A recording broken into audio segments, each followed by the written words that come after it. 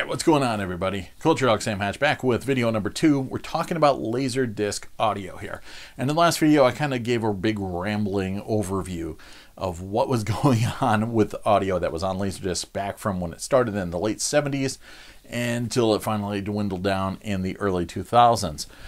And it was pretty amazing. Yeah, some of the later Japanese releases I have Dolby Digital EX, which uses matrix encoding to add a bonus 6th audio channel, or 7th if you have a subwoofer and you count that as 0.1, whatever. But yeah, you had a center surround channel, so it was amazing like how far LD audio came from when it was first released.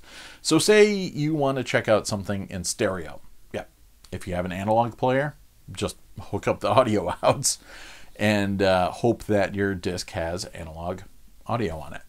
If you have a digital age player, you could either do the same. It's going to have those same 2 RCA analog outputs and listen to your stereo and enjoy the heck out of it. Or if you have a player with a Toslink optical digital out, you could use that to pump the PCM CD quality sound from your player to a processor, like a pre-pro or an AVR, something else that might handle the signal a little bit better than your player would. So you have a couple options there. It gets a little more confusing with surround sound. Like I mentioned in the last video, surround sound was something that had, with the advent of Dolby Stereo, become a much bigger thing, and especially after the popularity of films like Star Wars, starting in the mid-70s, Dolby started adding this to films like 35mm films, which was pretty cool, and gave 35mm films the ability to compete with 70mm films, and just brought a whole new avenue of surround sound. So some of those early analog-only DiscoVision discs just had the stereo from the film prints, just dumped directly onto them, so they would have that surround sound information in there.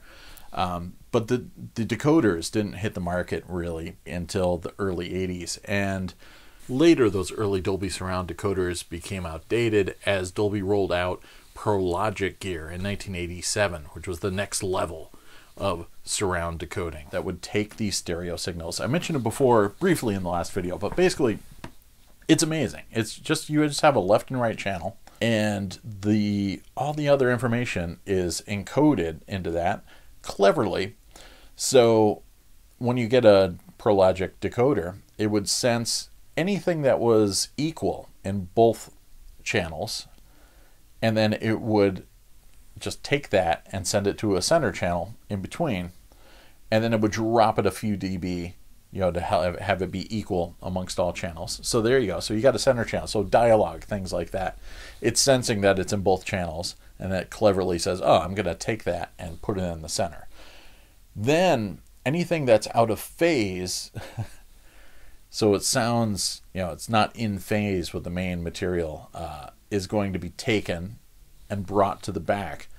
And Dolby Surround just had one surround sound channel, but it would put it to 2 speakers, and it would add delay, and some speaker manufacturers would have dipole speakers and bipole speakers. There was all sorts of different ways, the ways you mounted it to disguise the fact that it was just a mono signal behind you.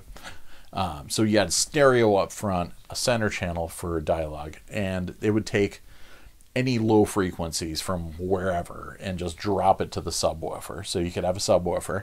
And the surround channels, not only were they mono, but they were a little limited in bandwidth. So they weren't like all the way to, the deepest lows to the highest highs. It was a limited section of that. So while you could still have a surround sound home theater that would look identical to a 5.1 home theater, it was different in terms of dynamics, in terms of bandwidth, and things like that. But it was pretty damn creative. So yeah, that was called matrix surround sound, and it just used a stereo signal. Dolby were not the only people in the business that did that. There were a number of other competitors doing similar things. I even had a Chase decoder, because you could add add-on decoders. So Chase had their own kind of matrix surround format. I had a special decoder they even manufactured some under Paramount's banner for a while there. So yeah, if you didn't have a Dolby Pro-Logic decoder in your receiver or a separate standalone one, you could buy some from some competitors. Most people didn't. It was mostly Pro-Logic in terms of hardware. But in terms of software, like Ultra Stereo were a competitor. And you'll see those logos when you're watching films. And this leads to one of the biggest problems is DTS also had their own version of Matrix Surround Sound Stereo. They just called it DTS Stereo. It had a logo, like a little light can with the DTS logo and stereo on there. And it confuses the hell out of LaserDisc fans because there's a number of films like Tank Girl, say, from MGM that have the DTS Stereo logo on there. And people are expecting a DTS coherent acoustics signal to be decoded by the receiver. They're like, oh, it's got a DTS signal on there. Nope, it's just a regular PCM signal, just like Dolby is. And don't expect your receiver to see it as anything else. So yeah, so that there's a lot of stuff going on the covers of LaserDisc that confuse the hell out of everybody in terms of terminology, etc. But we got plenty more videos to hash that out in the future. But yeah, so it was a fascinating kind of little way of bringing a surround sound experience to life through stereo. And then, you know, they were able to do that with VHS because you just analog audio. That's all you needed, analog stereo. Analog audio on LaserDisc had CX noise reduction, which they introduced first with these little standalone devices. Later, around the same time CD audio got added to LaserDisc, the players started featuring automatic sensing CX. When you played analog audio, they would just, you know, kick it on for you without you having to get up off your button, hit a button. So the analog audio sounded pretty darn good, actually. You could listen to, you know, a movie that dropped in 1994 or whatever on your old ass player from the early 80s and then hook it up through those stereo outputs to a receiver that had Dolby Pro-Logic and enjoy all that surround sound goodness. Later on, Dolby did revamp the system a little bit with Dolby Pro-Logic II, which was able to steer the surrounds a little bit more to make it give a fake, you know, stereo surround vibe. And then later they added on Dolby Pro-Logic 2X, which had, like, you know, center channels behind you. So it's pretty amazing what they've been able to do with that format.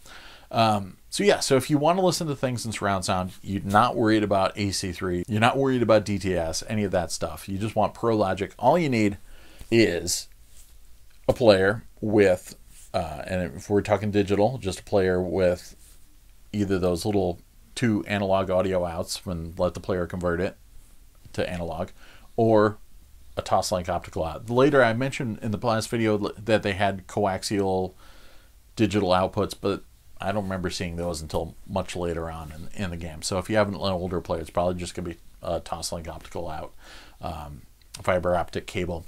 And if you have a compatible receiver, just plug it in directly. You know, plug it in through those analog jacks, and your receiver will just set it up to do Pro-Logic, and it'll decode that and send everything to the right speakers. Same thing if you have an optical cable.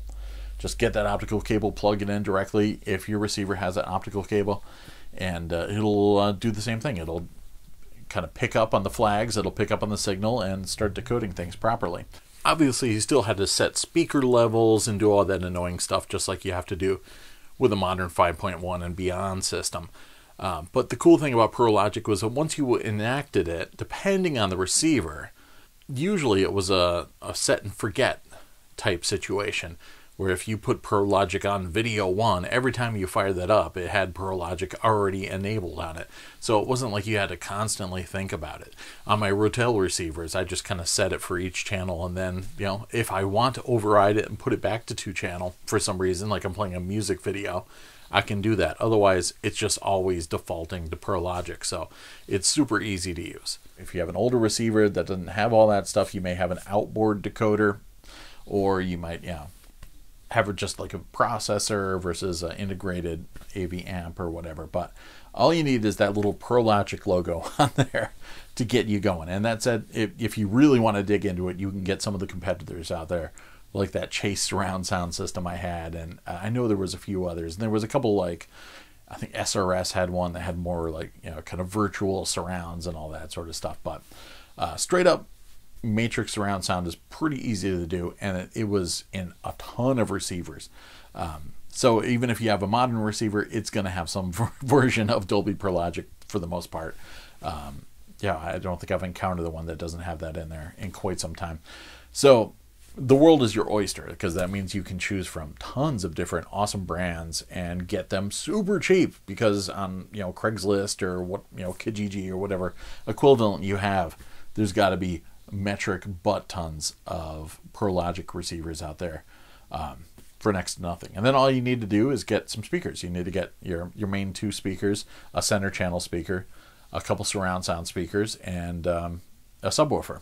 And yeah, I mentioned dipoles. That was like a hot thing in the days of Pro-Logic, where you would have speakers that fired front and back, and instead of putting them behind you, you would put them to the sides of you. So like if you're sitting on a couch, you'd have speakers at either end of the couch firing front and back, and that would diffuse the sound a little bit, bounce it around the walls, etc. I've always just hung my speakers up high. You could also hang your speakers up high and aim them directly at each other instead of at your listening spot. That was always my kind of go-to setup. It was just put them up pretty high, like 7 feet or so, you know, if I could, behind me, and then aimed at each other. And that always made a pretty nice surround field. And if you had a movie with, you know, very centered imaging in the surrounds, you know, like later on when I was dabbling in 5.1, things like Logan's Run, some of the surround effects and everything, they'll sound like directly behind you if you're rocking 5.1 with those, you know, speakers just even aimed at each other. So I was always impressed with the ability to have a phantom center behind you. So that's all you need for the Pro-Logic, is you need just stereo outs, either analog or you just have a Toslink optical out and let the receiver do all the work. So it's really not that crazy. It'll get a little bit more complicated in the next video. We're going to hash into AC3 5.1 Dolby Digital next. So thanks for hanging out.